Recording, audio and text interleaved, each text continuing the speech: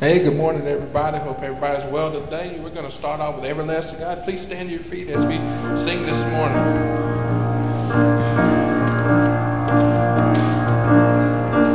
Strength will rise as we wait upon the Lord. We will wait upon the Lord. We will wait upon the Lord.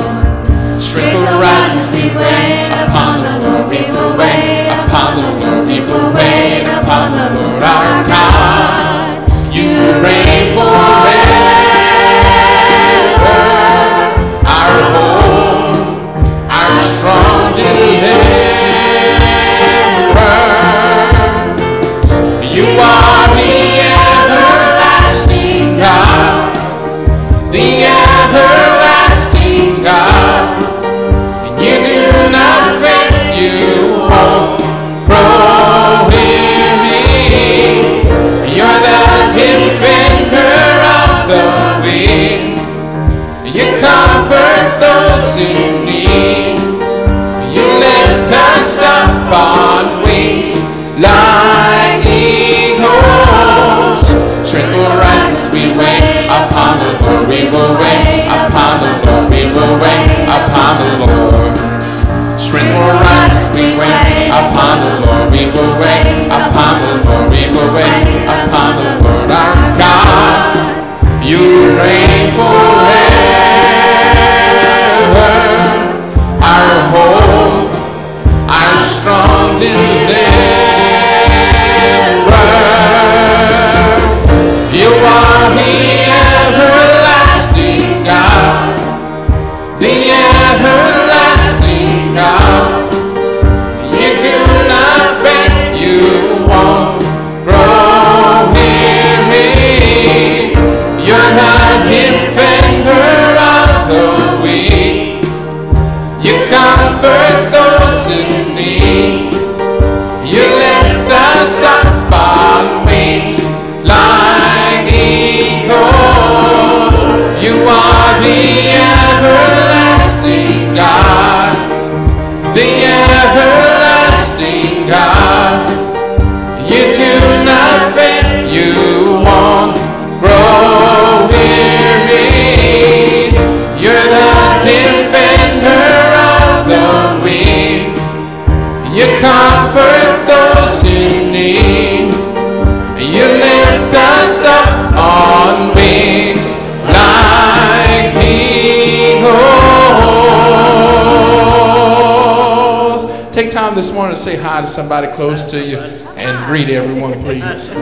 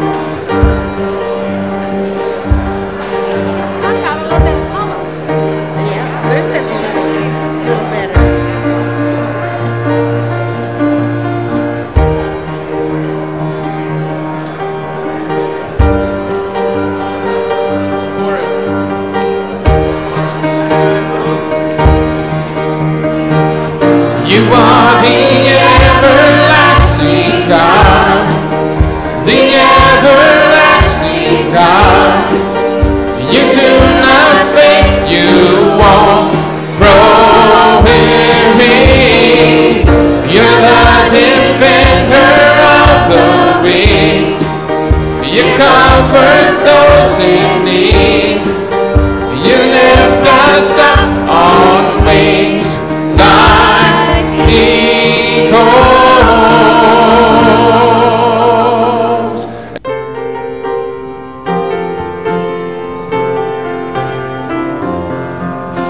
Sing them over again to me, wonderful words of life. Let me more of the beauty see, wonderful words of life. Words of life and beauty, teach me faith.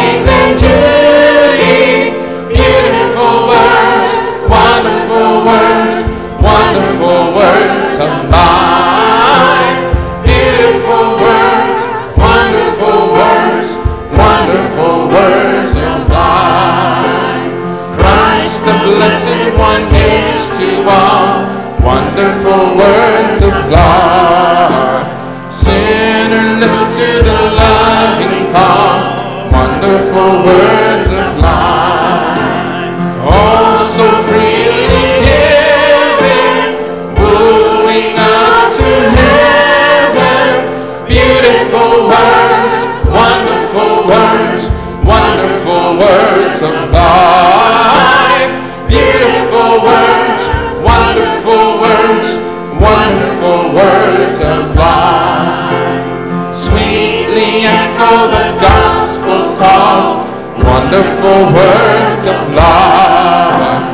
Offer pardon and peace to all, wonderful words of life. Jesus only Savior, sanctifies forever. Beautiful words, wonderful words, wonderful words of life. Beautiful words, wonderful words, wonderful words of life.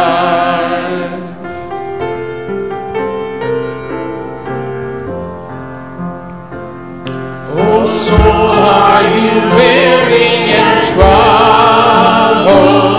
No light in the darkness you see. There's light for a look at the Savior, and life more abundant and free.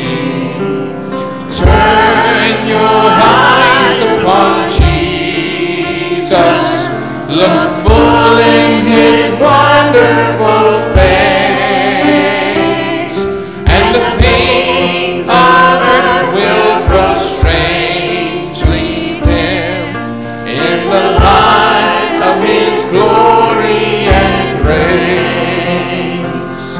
Through death into life everlasting, he passed and we follow him there. Over us and no more hath dominion, for more than conquerors we are.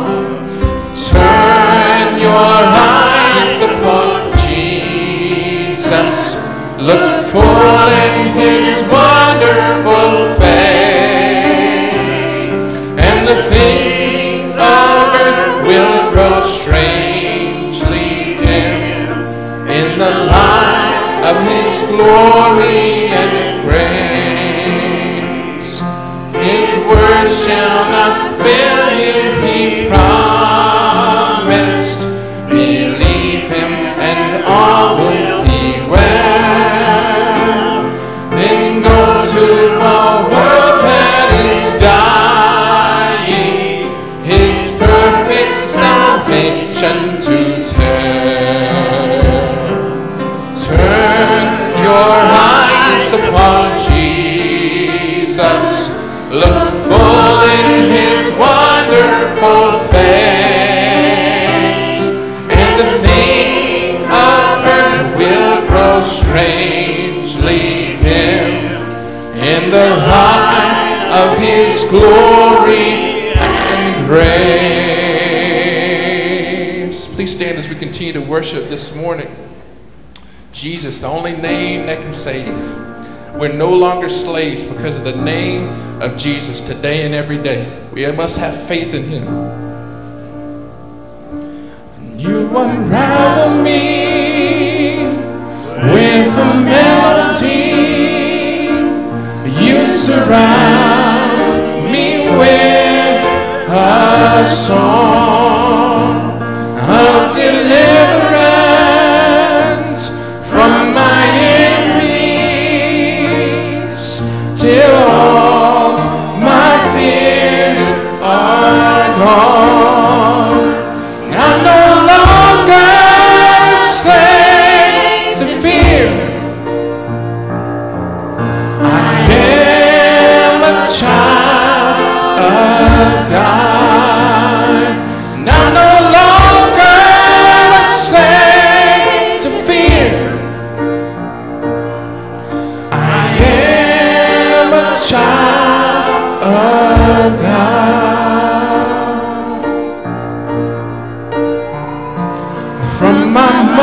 this world, you have chosen me. Love has called my name, and I've been born again into your family. Your blood flows through my veins, and I'm no longer a slave to fear. I am a child of God, and I'm no longer a slave to fear. I am a child of God. I'm no longer a slave to fear. I am a child of God. I'm no longer a slave to fear. I am a child of God.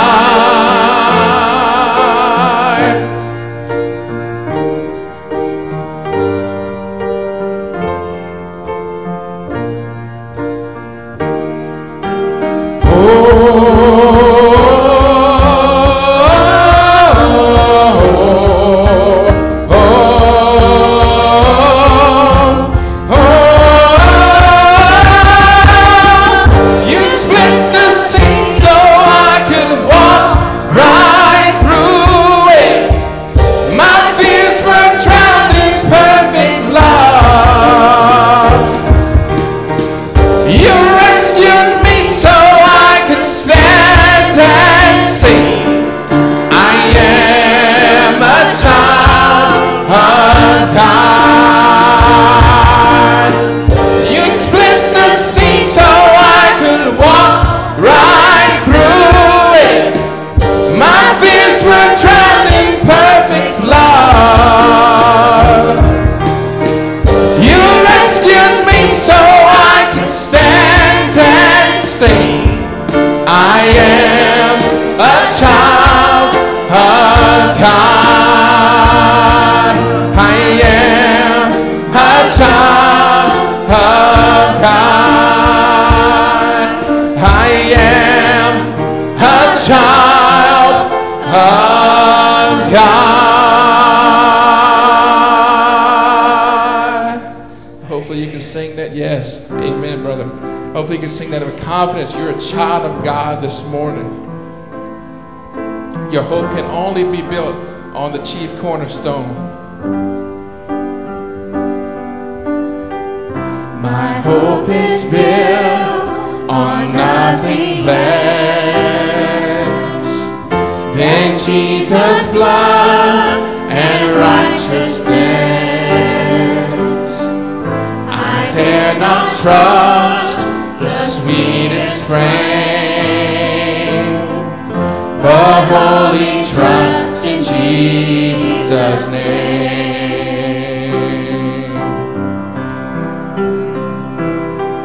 My hope is built on nothing less than Jesus' blood and righteousness. I dare not trust the sweetest frame, but wholly trust in Jesus' name. Christ alone, cornerstone, weak made strong in the Savior's love. Through the storm, He is Lord, Lord of all.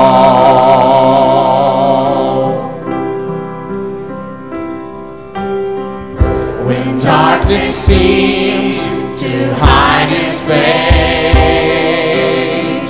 I rest on His unchanging grace.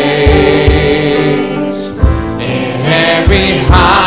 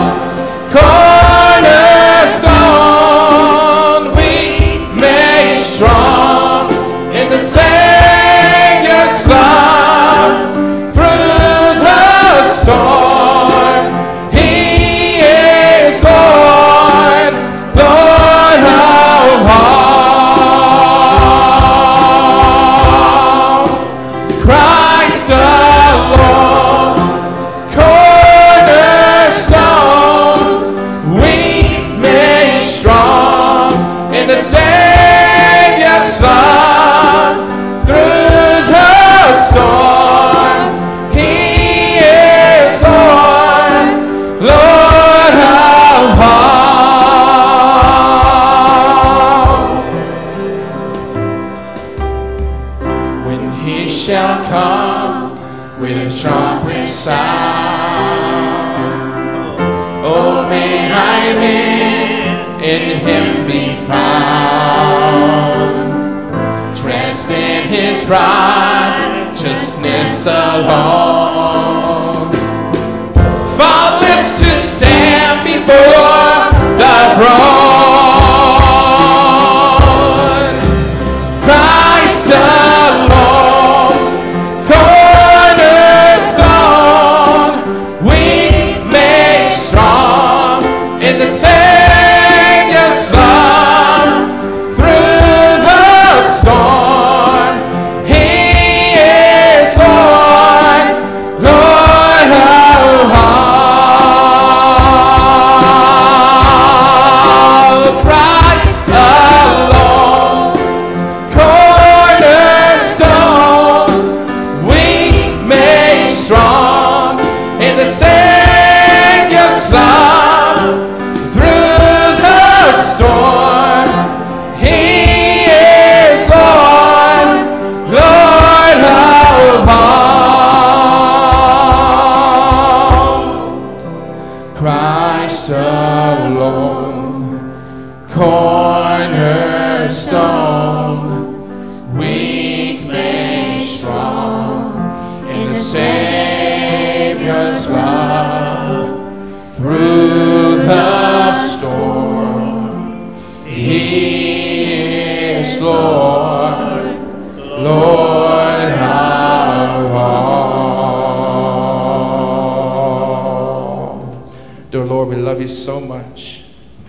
We're so thankful that today and every day we can lean on you as our chief cornerstone. It's what we shall build our life upon. Lord, we're thankful for that. Lord, we just come to you right now asking for your blessings on the rest of this service. Lord, the choir is going to sing in a moment. And Lord, we ask that you bless our voices and just proclaim proclaim Christ to everyone that's in attendance today, because that is who we aim to celebrate today. Lord, I pray for someone, if they don't know you today, Lord, I pray that they can get to know you. It's such an important decision.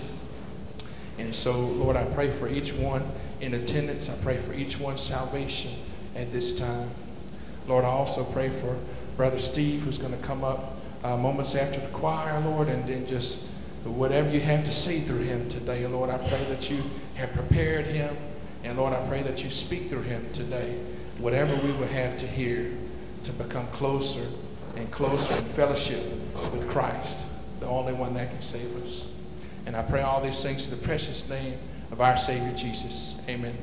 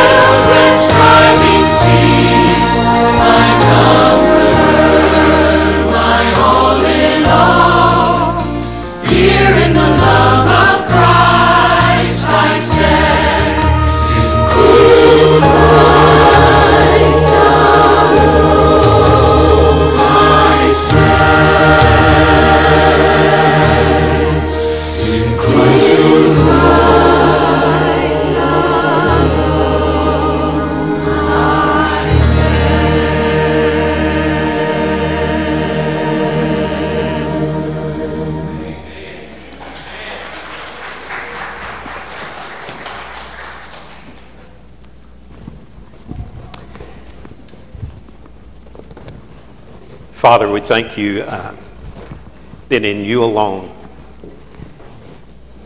we can stand in our Father's presence and be forgiven of our sins if we've accepted you as personal Savior. Father, we love you. And as this morning, as we open up your word, we would pray that you would be in charge of this service, not me, not any member here, not anyone sitting in this congregation. That, Father, your Spirit would not only comfort but convict. And it's in Christ's name we pray. Amen. Well, thank you, Paul. Paul, wherever you're at. There you are. Paul, for the invitation to be here. I was here several times over the years. I think the last time I was here was probably about maybe 8 or 9 years ago. But since then, I've retired, and somebody said, well, how do you like it? I will tell you this, that I highly recommend it. And I do. And do I?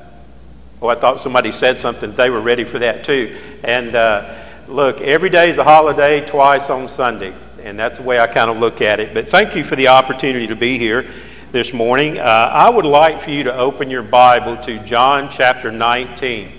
We're going to take a different approach this morning than what I usually take. Sometimes most pastors will get up and they'll start out with an illustration or start out with something to kind of gain your attention. I want us to look at a passage of Scripture this morning found in John 19 and verses 28 through 30. We're going to key in on one portion of this today, and we're going to be talking about in the long term our destiny or our purpose of why we are here, but we're going to focus on Christ and His destiny and His purpose. As we look back at the Scriptures, many of us realize that as we study those, there are sometimes we find differences. How many of you have ever heard of the 7 sayings of the cross? Okay, all of us have probably seen that. And if you go back and you look at that, if we want to refresh your memory for a minute, just to kind of give you an idea, when Christ was on the cross, first of all, we see the words, Father, forgive them. He was talking to all those that were putting Him on the cross, those that were the soldiers, those that were around Him, but not only those, everyone, because of their sins, that put Him on the cross. Then we see the words that today you will be with me in paradise. He was talking to one of the thieves that were on the cross next to Him, one of those that, Father, he said, Father, remember me. He said, today you'll be with me in paradise. And then he looked at Mary, his mother, and he said, woman, behold your child, or behold your son. And then there was the prayers or the words to his heavenly Father where he said, my God, why hast thou forsaken me? And then we see he's here, previous to these verses, he says, I thirst. The soldiers take a sponge with what some say are vinegar or sour wine or sour grapes or whatever you want to call it. But he says, it is finished. And then into the last one, into thy hands I commend thy spirit.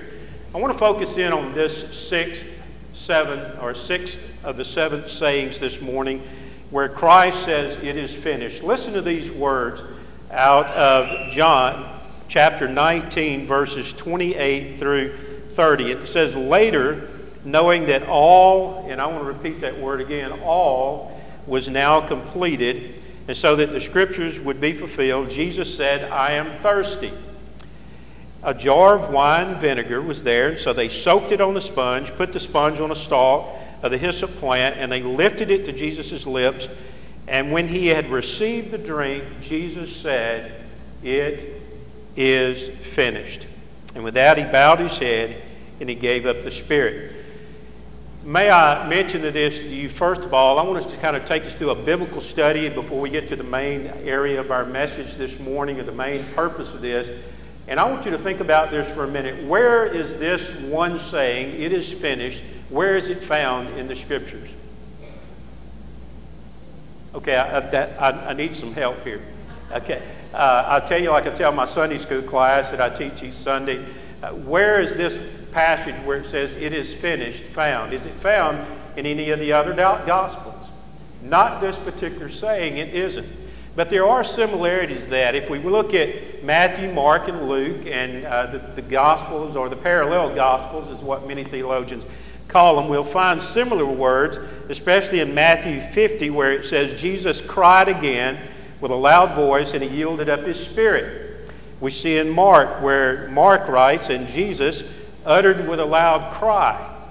It didn't say where Christ himself said it is finished and breathed his last. Luke mentions this. He says, in Jesus crying with a loud voice. Now, why am I going through this, Steve? What does this have to do with what this passage is saying? Is it because sometimes many of us you're like the writers of the gospel. We hear something and then we give our side of the story of what we hear. And that's what Matthew, Mark, Luke, and John is about. Each one of them is writing, or the writers of those gospels are telling their side of the story, what they saw, what they heard, what they thought was of an emphasis in this passage or at this particular time.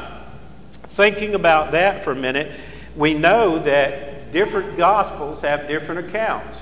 Take, for example, in the book of John, we don't have the genealogy of Jesus' birth. We don't have a lot about his childhood. We don't have a lot about the temptations.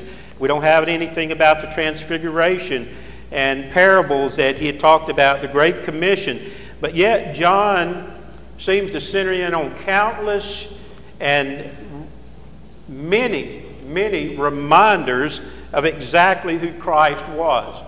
And that's what I want us to think about this morning. If you were writing this passage of Scripture, if you had been there, John, you will see that he was there. Most theologians believe that he was there. And that he is a little bit different from Matthew, Mark, and Luke and in the writing of this. Now, what were the major differences? Well, first of all, if you were to kind of break these down, and the Gospels themselves, Matthew was more focused on, let's first of all talk about who was Matthew. What was his profession? Tax collector. So Matthew had a point where he's talking about Jesus, and he's using more of a prophetic tone.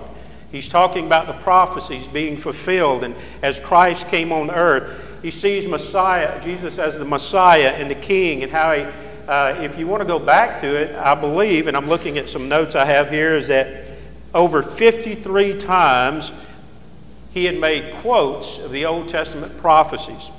And then over 76 times he had alluded back to the Old Testament prophecies and how in reference to the Messiah would be born. But most importantly, Matthew saw Jesus as the son of David. Why is it important? Because it did fulfill the prophecy.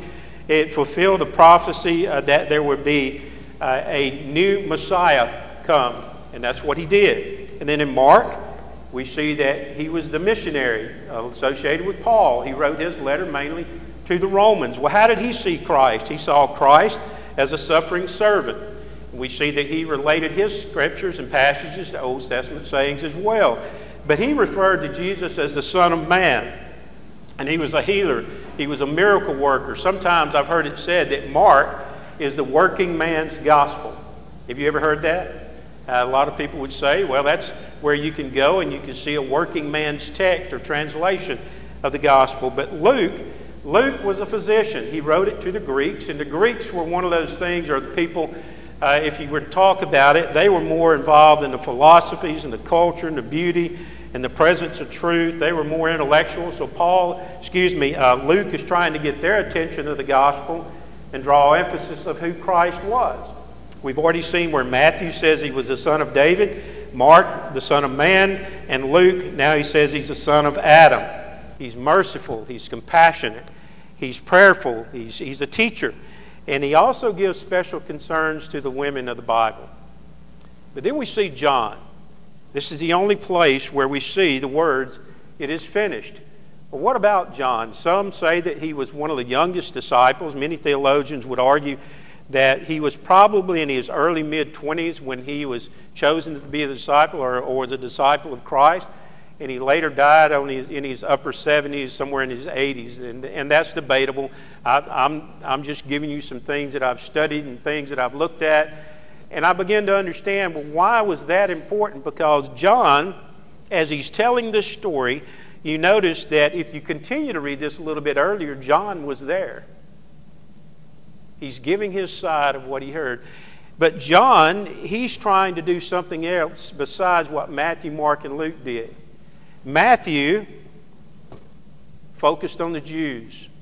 Mark focused on the Romans. Luke on the Greeks, but John focused on everybody. What about the passage of John 3:16, where he writes, "For God so loved the world that" what happened? He gave his Son so that everyone could have eternal life. So as you look at that, you see that John has more of a theological tone, but there's kind of something that interested me about this as he writes this. John, did you know what John's profession was? He was a fisherman. Now here's this fisherman that Christ chooses to be his disciple. He goes along with him, and then as he's witnessing the death of Christ, he hears these words, and he says, "It is finished." Christ says it's finished. John sees Christ as the Son of God. He's noble, he's powerful. And yet, in all four Gospels, and this is where I wanted to use this introductory part to share you all this with, it's kind of an unusual introduction, but in all four Gospels, and it bears down really in John, we see the emphasis to where Christ is in control of his destiny. How many of you have ever read the book from Rick Warren, Purpose Driven Life? You remember that? Have you ever wondered what your purpose in life was? Sometimes I've done that. I've often wondered, have I fulfilled what God's purpose in my life was? Maybe you asked that. But John here, he sees that Christ, along with these other disciples, Matthew, Mark, and Luke, as they're writing the Gospels, when he comes to this point where Christ says, "It is finished," I think he's focusing in on one thing, is that Christ, the fulfillment of his destiny. So here's a question for you this morning to begin with. What was Christ's destiny? Many of you could probably say that without any theological speech or talk. You could say, well, first of all, I believe all of us could say, based upon what we've seen through the life of Christ, when he said this, that knowing everything was completed, he said, "It's finished." Well, when I think of the word finished, I think that there's no more to it. How many of you like banana pudding? Oh, come on, where's Dan at? Dan back there. I know he does. If you were to take that bowl of banana pudding, you start eating it, and there's no more left in the bowl, what are you going to say? It's gone. There's no more. It's all ended. It's over. It's kaput. There's no more. That's all there is to it. And that's what many of us think about the word of finished. But there's a little bit different twist here. When John uses this, and as he's writing these words of Christ, when he said he bowed his head, he gave up the Spirit, and he did it willingly, not forcefully. He said it's his destiny to do so. He was in control of that. He chose to do that. He wasn't forced to do that. So to fulfill the prophecies of the Old Testament, which was a Messiah would come, he would be born in flesh, he would live among us, and then he would die on the cross for us. That's what this part means. It is finished means that the Messiah came. Now, I wanted to kind of think about this for a minute. As why is that important? Well, up until this point, up until the crucifixion, usually man would make a sacrifice of a lamb or another animal, and they would put it in the altar, and they would offer it up to God, and they would offer it for their sacrifices for the sins. And it would be a substitute which enabled for them, for God to accept that offering, and then they would be forgiven of their sins, and they would have a close encounter with God. That's kind of an easy way to put it. It's a different translation or a different way to put it. If we think about Christ, when he's offering himself, it's the Son of God. He is God. He's offering himself for us so that we can have eternal life. And I think about this as I looked at this passage of Scripture, and there's one thing that kept ringing out in my mind, is that regardless of how many sacrifices that man had made in the Old Testament, sin still continued. And they had to repeat their sacrifices. Guess what? Sin continues still today. We still continue to sin, but Christ, at this particular time, he came, he died on the cross for us, and he said, it's finished, it's complete. You don't need another sacrifice. I am the ultimate sacrifice for your sins. It's all over. There's not a need for another one. But you know what? Many people say, well, yeah, we have to have Christ plus something else. You ever heard that? Or I need to have this plus this. No, Christ said this is it. This is all that's been done. It's all been completed. It's over. As most preachers do, they go through and they look up the definitions of words. How many of you are interested in definitions? Sometimes it's catchy. Well, I just so happened to look up and I said, what does the word finished mean theologically? Well, there's 3 different definitions that are used. One, and in the Old Testament and New Testament times, a merchant would come through and he would take and he would buy something, and then as a receipt, they would write it on papyrus and they would give it to him. And that would be said that you had paid the debt in full once you had paid for that product. Another example might be when a servant would come and he would take his work and he would do it, he would complete it, and then he would go to the master and he'd say, it's finished, it's over. And the master would look at it, he would make sure that it's done, he would nod and reply to it, and he would respond, yes, it's finished, it's complete, there is nothing else to be done.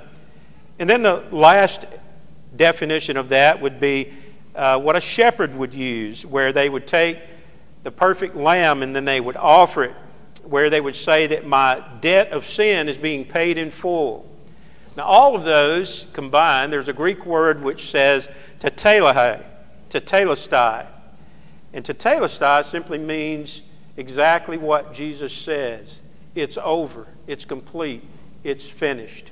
So when we see the writings of the gospel, whether it be Matthew, Mark, Luke, or John, we know that the purpose of Christ coming to this world was to fulfill a prophecy that God had given the children of Israel in the Old Testament. The second thing, what did it do?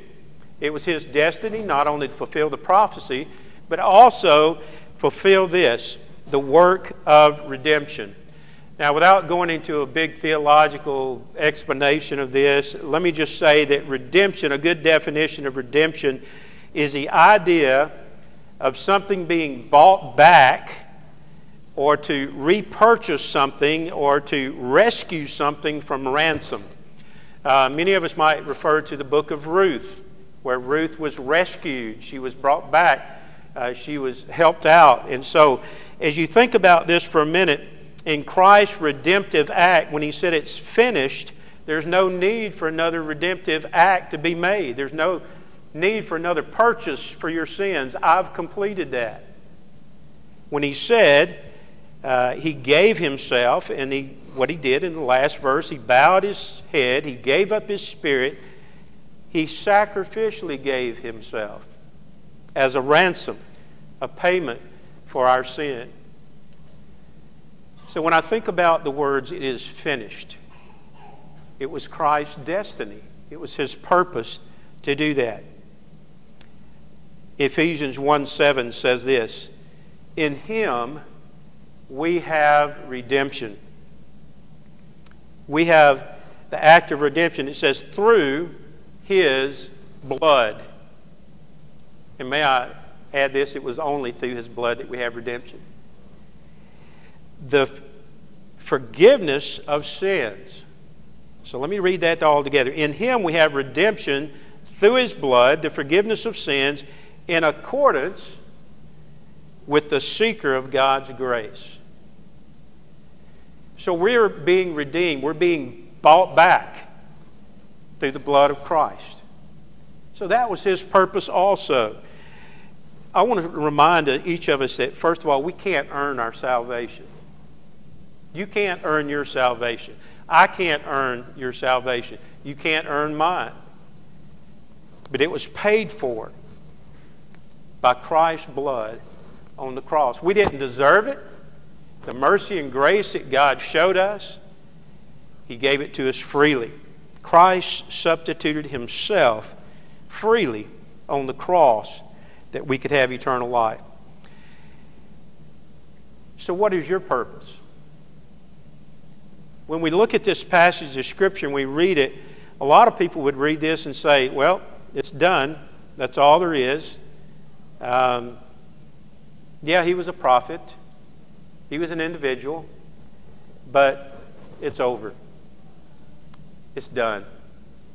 There's nothing else. I like what Charles Spurgeon lived in the middle of the 1800s, late 1800s, as he wrote many times scriptural sermons, messages, passages. As I was going through some research of this, I began to find out some things that I was reading what Spurgeon had to say about this. And let me just share some things, an insight of someone who lived in the early 1800s. And let's see if it applies to us today. First of all, he said that yes, Christ came. His destiny was to fulfill the prophetic prophecies of the Old Testament. He came in His perfection to finish it. Not only that, He arrived as a sacrifice for us, as the prophets talked about. And when He gave of Himself, He abolished this idea that we would ever have to sacrifice anything again. But there's something else I think is very important. Not only was it Christ's destiny to fulfill the Old Testament prophecies, not only was it to fulfill the act of redemption. I like what Spurgeon talked about here when he said, also it was His destiny to defeat death on the cross. I'm reminded of the passage in the New Testament where Paul talks about, "O death, where is thy sting? Where is thy victory?" If we think about this for a minute, there is no victory in death anymore because Christ overcame it at the cross. Sin was nailed to the cross with Him. He took our sins, your sin, my sin, and it was nailed on the cross. And when He said it's finished, He said, I did it for you. He did it for me. Not only that, I think sometimes when we read these words, how many of you, don't punch your husband, wives, but how many of your husbands are good listeners? Okay, I saw some bad looks there. All right, husbands, how many of your wives are good listeners? Well, we could talk a lot about that. But, sometimes we hear the words of the gospel. We listen to what the words of the Bible say, but we don't really hear them. We hear them, but we don't listen to them. We read what they say, but we don't apply them. Because we've talked about, many of you, if you've been in church for a long period of time, you've heard about the prophecies proven true. You've heard about the redemptive act of Christ on the cross. You've heard about Him defeating death on the cross. But what about this? Do you know that when He died on the cross, Jesus Christ Himself, when He died, He had an effect of not only those that are going to heaven, but also those that are going to hell. You say, how in the world does that apply? Well, when we're guaranteed, as long as we have a personal relationship with Christ, you can bank on it. With Christ's redemptive act, with His sacrificial act of fulfilling the Old Testament prophecies, His death on the cross, when He says it's finished, He said He provided us a way of eternal security in heaven with Christ. But yet if you don't know Christ, He also provided something for you. There's not another opportunity for that individual who's died without Christ that they could pass from one area to the other and have this relationship with Christ once they've rejected Him. So as I thought about that, I thought about this. What do we do when we hear the gospel? When we hear that Christ said it's finished, what do we do with it? When we hear about Him fulfilling the Old Testament prophecies, we read it in Matthew, Mark, Luke, and John. We see the 7 sayings of the cross. And then we know that it's over. What do we do with it? Well, we're challenged to proclaim it, to shout it out, to tell each other about it, and to tell others about it. And we're to profess that, yes, it's finished, but guess what? It's not over. Now, here's an interesting point. You remember I said when that banana pudding bowl, all of it's empty, it's gone, that's it? There's something you need to know about the death of Christ on the cross. He fulfilled the prophecies. He became the Redeemer. He defeated death on the cross. But in one sense, it's not finished. You know why? Because the prophecies tell us that He's coming back. He's coming back for those that believe in Him, His bride, the church. He's coming back for us. And folks, let me tell you something. He fulfilled his destiny. He fulfilled his prophecy, but he's going to even fulfill it more when he comes back. Philippians tells us that every knee shall bow, every tongue confess that he is Lord. Whether you've read the book of Purpose-Driven Life by Rick Warren or not, whether you know what the purpose in your life is or not, I want to challenge you to ask yourself this: what is my destiny? What is your destiny? What is this church's destiny? What is its future? Now, I know you don't have a pastor, but let me tell you something. I've been in a lot of churches that didn't have pastors. And some of the most thriving, growing times for a church is when you don't have a pastor. You say, you're nuts. No, I'm not kidding you, because it relies, what happens is the disciples of Christ, we as the body of Christ have to step up and step out in faith and reach our final destiny of who we are as a church. Do you want your church to grow? Do you want your church to thrive? Christ is calling us, the body of Christ today, to reach our fulfillment of the destiny he's already lived out. It's to proclaim the gospel, to reach out to others and let them know that yes, he did come, but he's coming back. He's coming back. I think if we understood the Scriptures even more, and it's very clear that Christ finished the work of the prophecies of the Old Testament, yes. He finished his Father's work on the cross. But there's more to come. So closing today, what is your destiny? When you read the Scriptures, whether it be Matthew, Mark, Luke, or John, and you read in one passage where, golly, this guy's saying this one's saying this, what's it all about? How do you resolve those things? Do you continue to study in His Word? Or do you just push it aside and say, man, that's all there is? I would challenge you. Take the words of the Bible. Take the words that God's given us. Not only just take them and read them, but act upon them. Act upon them so that we as a body of Christ, a body of believers, can reach our fulfillment of our destiny. If we're the bride of Christ, are we living like it? If you're part of the bride of Christ, are you living like it?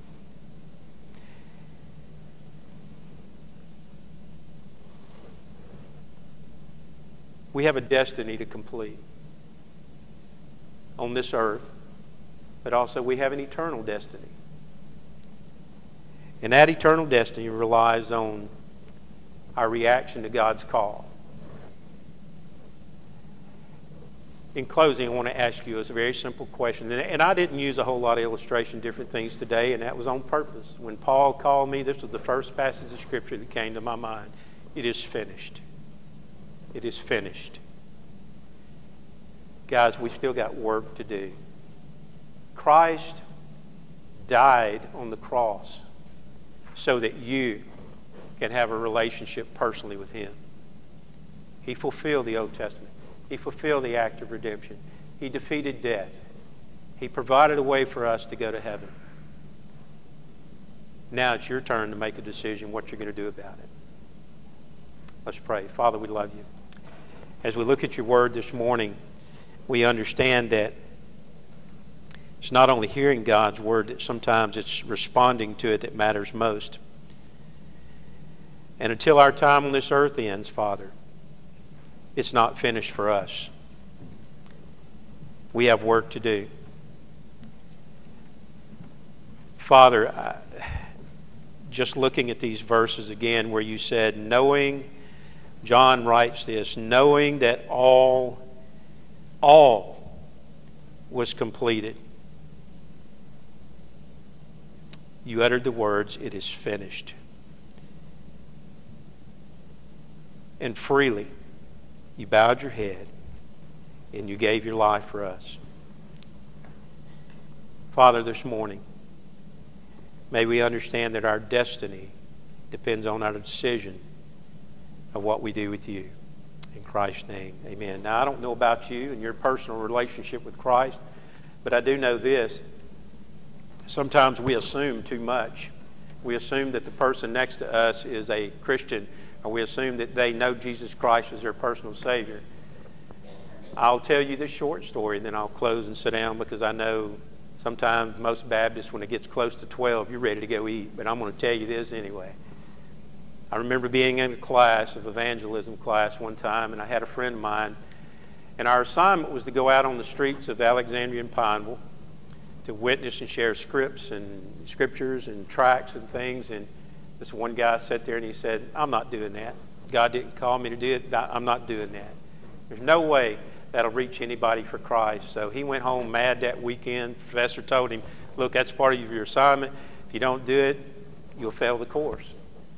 He went home. He's sharing with his wife. He's going through that with his wife. He's sitting at the table with her. Little did he not know, even though he had been married to his wife about 6 years, she had said she was a Christian. But as he began to share the gospel tracts with her, he began to find out that she didn't know Christ. He had an opportunity to lead her to the Lord. Don't ever assume.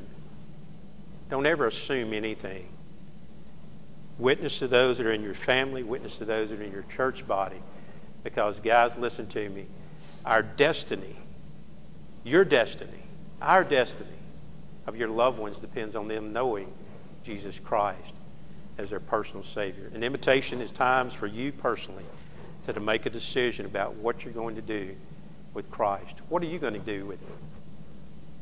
It's not over, guys. It's not finished. He's coming back. Will you be part of the bride of Christ that He comes for? Let's stand.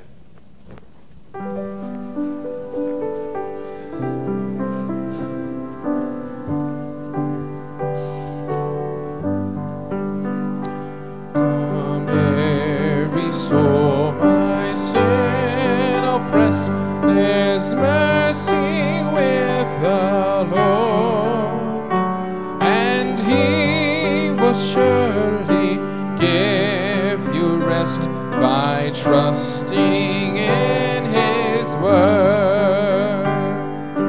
Only trust Him, only trust Him, only trust Him now. He will save you, He will save you, He will save you now. For Jesus shed His precious blood, rich blessings to bestow.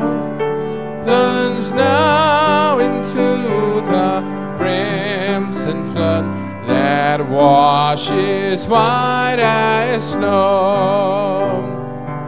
Only trust Him, only trust Him, only trust Him now. He will save you, He will save you, He will save you now. Yes, Jesus is the truth, the way that leads you into rest. Believe in Him without delay, and you are fully blessed. Only trust Him, only trust Him, only trust Him now. He will save you, He will save you, He will save you now.